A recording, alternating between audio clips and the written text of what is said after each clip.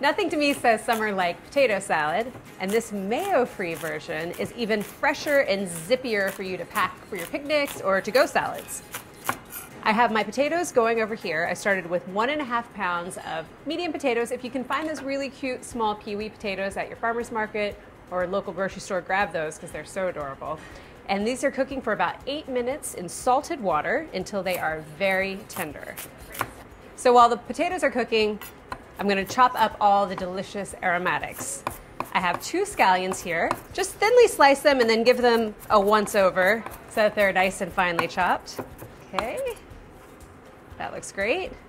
And it wouldn't be herb celery potato salad without celery and herbs. So start with 1 stalk of celery. For celery on potato salad, I like my celery on the smaller side of a dice. Shoot for about 1/4 inch dice.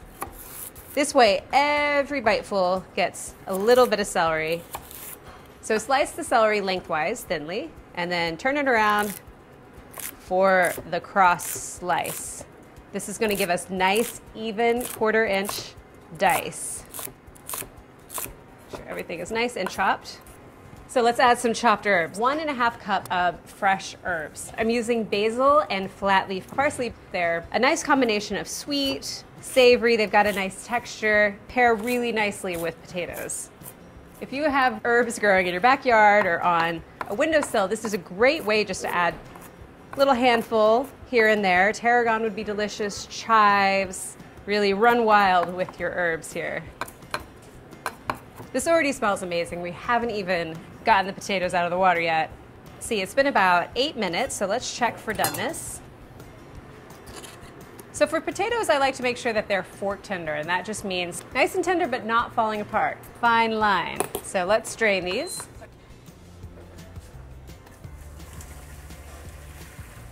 Okay, potatoes are cooked. So let's add all of our delicious components. First thing first, while the potatoes are still warm, add your olive oil and vinegar. I'm adding about 1/4 cup of extra virgin olive oil. The reason you want to hit your potatoes while they're still hot with this vinaigrette is that it will help absorb into the potatoes. And using apple cider vinegar here. I love apple cider vinegar for its really unique flavor. It's zippy, but also kind of mellow. Can you have a mellow zippiness? Maybe. It's very distinct. Okay, so 5 teaspoons. I already cooked the potatoes with salted water, but I want to add a little bit more salt and pepper at this point, again, just to make sure that the potatoes are thoroughly seasoned. So this salad, I think, is really tasty, warm or room temperature, and also chilled. So you have a couple different options when you're making it. You can serve it straight away, or let it hang out in the fridge. It'll only improve in time. To that, add the 2 chopped scallions, the 1 stalk of celery. If you've got a small stalk, go ahead and use 2. Definitely want to have a lot of celery in this for crunch. And then all of our fresh herbs. Delicious.